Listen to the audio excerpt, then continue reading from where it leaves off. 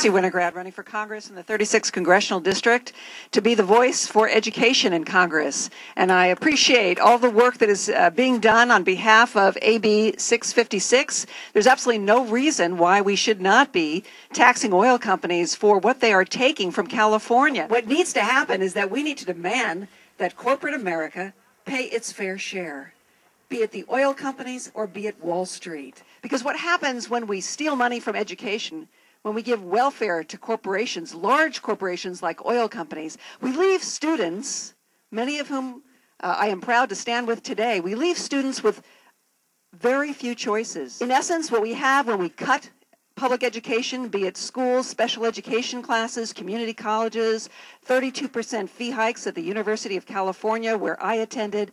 In essence, what we are doing is we are privatizing public education.